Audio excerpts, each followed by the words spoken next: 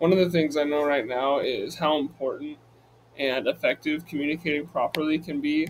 when trying to accomplish your goals or express yourself or interact and build relationships with other people. I know I definitely had moments where I was too anxious or scared to communicate or reach out to people when I was in need of help or maybe needed a different perspective or outlook on something that definitely could have benefited me looking back on it now, and not communicating that definitely inhibited me. I feel like I've noticed it the most over this last year, how beneficial it can be when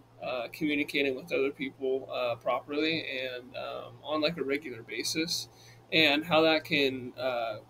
increase or build up relationships and overall like improve your life and open up so many different opportunities and pathways to places you never would have thought you'd gone before.